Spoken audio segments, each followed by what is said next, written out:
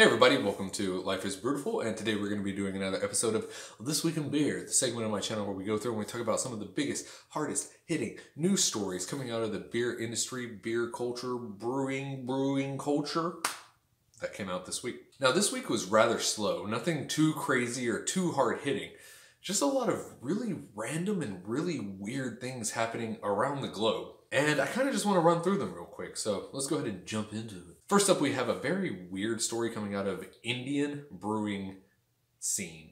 Not Indiana, like actual India, the country, you know. The entity that regulates food, health, and regulations and stuff like that in India has decided that they are going to try to restrict and limit the use of yeast in beer. According to a new law that's going to come into effect on April 1st, 2019, the government agency is going to try to decrease the amount of yeast and mold contaminants found in beer, which doesn't sound like such a bad thing on its face. Sometimes I do think there needs to be a little bit government regulation in order to maintain health safety for the population. I don't like it when it's overbearing, but a little bit, it's a good thing. However, the problem with this is that the law isn't going to stipulate the fact that yeast is a critical component of beer and it kind of has to be there for it to be beer, and instead it's just going to overall list it as a contaminant. And this law is really going to impact the burgeoning craft beer scene that we're seeing coming out of India. Over the past 10 years, they've expanded from literally 10 breweries or microbreweries, as they prefer to call them, to well over 170. And these microbrewers, they're coming out and they're saying this law is going to hugely impact us because it is going to be almost impossible for them to comply with it. And I'm not going to lie, the standards do seem pretty insane. For a bottled or canned beer, there has to be 0 yeast per parts per million. That's 100% clear, ultimate, pasteurized, and purified. And as you know, most craft brewers don't have that or don't practice that. It's an expense that they usually aren't able to, afford, and, it kind of gets rid of a little bit of the authentic, real, and natural aspects of it. Additionally, if you were going to sell your beer on draft or in some other type of keg format, it has to have no more than 40 CFU, which is almost nothing. It's literally just about 1 or 2 steps above nothing. This new law is practically going to prohibit the brewing of larger beers that require a higher yeast cell count to pitch into it to make sure a full attenuation happens. And it's damn near going to completely outlaw Hefeweizens or any other type of cloudy, very low flocked beer like a Belgian wit or something like that. Not to mention that tons of European styles that require natural bottle conditioning to get its carbonation and pressure, that's impossible to make now, since you're going to have live and active yeast in there, which is going to be going against this law because there's no way you're going to be able to get that effect with that little yeast. And speaking of European beers, this law is not only going to affect the beer that is being produced in India, but beer that is going to be for sale in India. And they said that when the new law goes into effect, any imports that do not meet these standards will be taken off of shelves and will not be allowed for sale. It will be illegal to buy a Hefeweizen in India, basically. But when you actually go through and read what they put out, and I read the English translation, so I'm sure it's even more difficult, but the brewers were saying that it is way too vague and there's not enough clarity, and it's going to be, with these guidelines, they don't even know if yeast is just going to be a limit or if yeast in the beer is going to be considered a limit of contamination. A critical, key, integral part of beer making could be seen as an infection, as a contaminant in the beer that could potentially harm people. Now, I'm all for, improving health and improving safety standards, but you gotta kind of draw a limit. It seems like this law was drafted and written by people who have absolutely 0 clue about what the hell they're talking about. So the breweries, they're forming together to create a coalition to go against this and try to seek clarification. And if they are clarified and they still are an almost impossible standard, they're going to try to rally against them and try to seek some type of change to this policy. Hopefully through the form of education, educating the people who are writing these dumb policies and letting them know that they're setting a standard that it's almost impossible for them to meet. That's really weird. But speaking of contaminants in your beer, let's move back to America, where people have been a little bit in a panic this week because they found out there's a bunch of chemicals in their beer. That's right, several news agencies this week posted stories about the dangers of glyphosate being found inside of your beer. And it's not just any beer, it's tons of your big beer, and it's tons of your craft beers, and lots of your, organic beers as well. Brands like Coors, Budweiser, Sierra Nevada, Stone, New Belgium, pretty much anything you can think of probably has some glyphosate in it. Glyphosate, that's a hard word to say. Now, one reason everyone's getting a little wigged out is because this is one of the key ingredients in Monsanto's weed killer known as Roundup. And if you've been following the news for any amount of years, you've probably heard that Roundup has been directly linked to a ton of cancer cases where people who've been exposed to it have developed cancer, and it's pretty nasty. There's a lot of lawsuits going against it. So with news agencies getting all hyped up and alerted and scared and pushing out these stories, it kind of got people all riled up and in a panic because they don't want to drink their favorite beers and then get cancer. Now, how this glyphosate is getting into beer, it's because it's going probably used either on the crops that are used to make the beer, like the barley, the hops, or whatever, or it was used in neighboring lands where it kind of got pushed down because of rain and water flow and whatnot into those fields and absorbed by the plants, or it could be transferred through the air, or maybe it was an old plot of land because that chemical stays in the ground for an extenuated amount of time. So just because it was found in a particular brand you like doesn't mean that particular brand is supporting its use or that they use it themselves. It's just the fact that when you're playing with chemicals on a large scale, it's kind of hard not to cross-contaminate sometimes.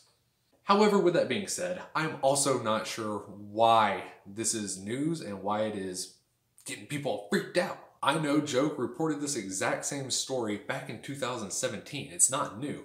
I mean, this is something that has been public knowledge for quite some time. So why all of a sudden it's headline breaking news? I don't know. But additionally, as said in this study, same as the last time, the levels of glyphosate, that is such a hard word, glyphosate.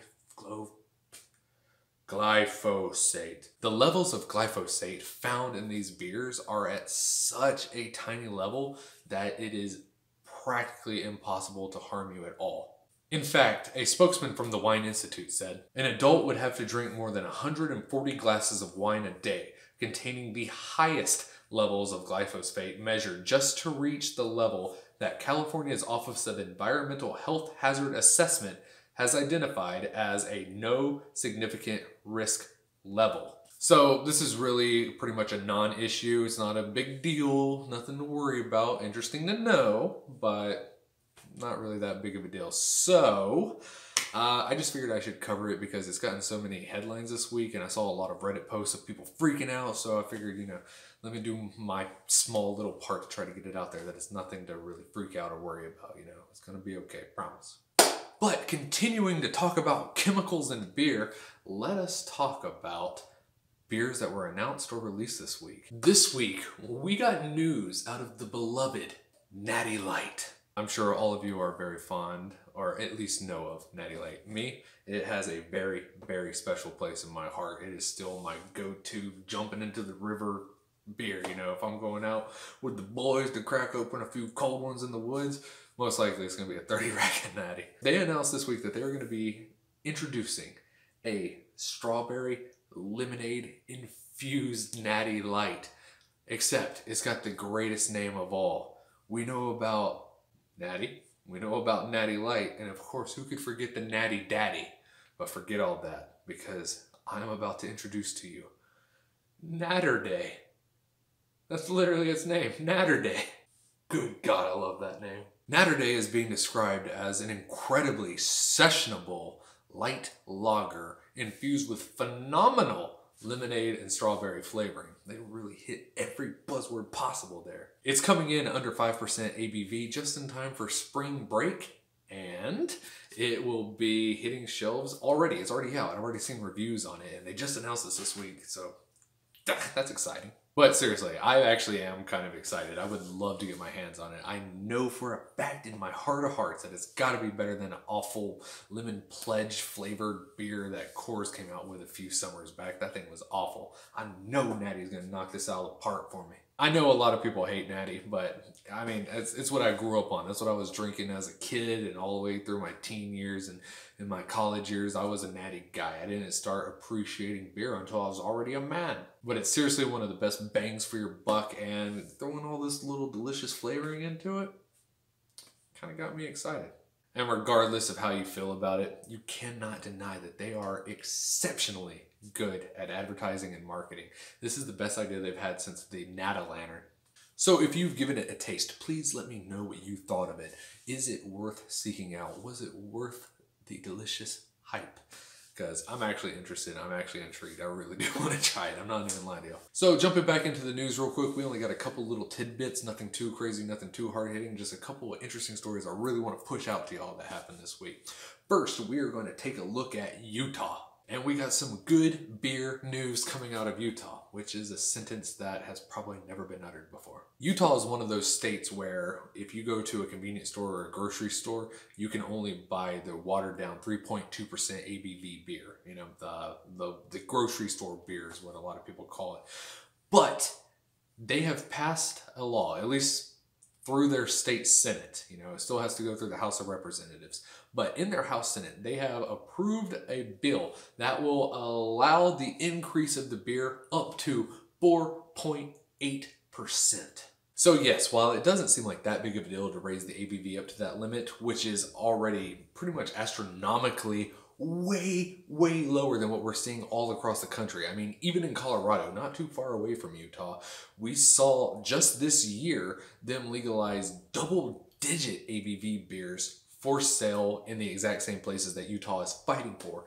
But it is a big deal for Utah because, I mean, for quite a long time, their absolute total ABV limit has been about 4% alcohol by volume. If you were going to buy alcohol in a grocery store, a gas station, even from a brewery, it has to be 4% ABV, if I'm not mistaken. If I'm mistaken, please correct me. But when I was there in 2016, 17, that was the law, and I don't think it's changed since then. And that was pretty strict. It's probably one of the worst in the entire country, if not the worst. So yes, I do think this is a absolute monumental, huge step forward for Utah. And I do really hope this works out for y'all. I'm really rooting for y'all. I know y'all got a lot of limits and restrictions because of the religious dominance that is in Utah. And I know that for Mormonism, it is not necessarily a positive thing to go out and be drinking, but you know, there's a whole lot of other people in your state that are non-Mormon. And because of that, I don't feel like they should really be pushing, even though it is the majority, it is still in America, and I don't think they should be pushing their religious ideologies onto the non-religious. So like I said, I'm really rooting for y'all. All it has to do to pass is, it's already gone through the Senate. All it has to do is get approved in the House of Representatives. So if you are a Utahian, a Utahite, I don't know what y'all call yourselves, but if you are one of those people living in Utah, I do highly encourage you, reach out to your legal representation. I mean, that's literally what they're there for. They're to represent your political views. So I hope you go out and I hope you do contact them and say that you do want this. You want to see more modernized,